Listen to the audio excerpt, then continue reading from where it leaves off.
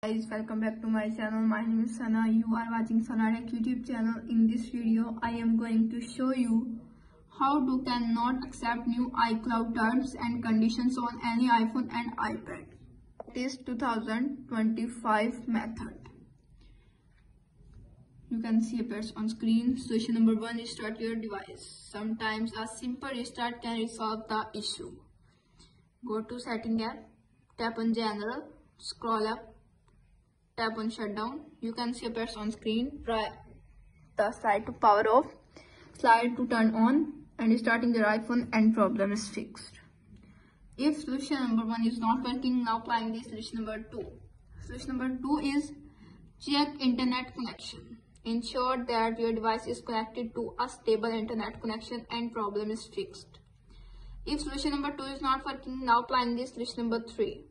Solution number 3 is update to latest iOS version. Ensure that your device is running the latest iOS version.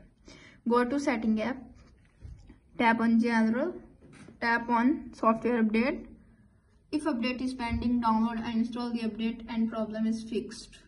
If solution number 3 is not working, now applying the solution number 4.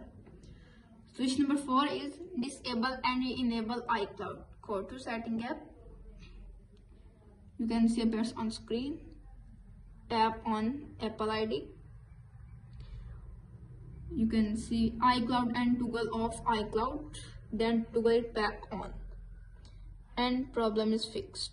If solution number 4 is not working, now applying this solution number 5. Solution number 5 is reset all settings. Go to setting app, tap on general, scroll up, tap on transfer reset iPhone, tap on reset setting, tap on reset all settings. Enter your iPhone passcode. You can see appears on screen.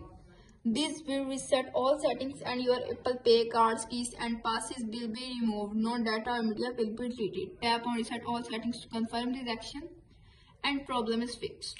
If solution number 5 is not working, now applying this solution number 6. Solution number 6 is contact Apple support. If none of the above solutions work, consider contacting Apple support for further assistance and problem is fixed. If all solutions are not working on your iPhone, simply contact the support.apple.com and fix your problem.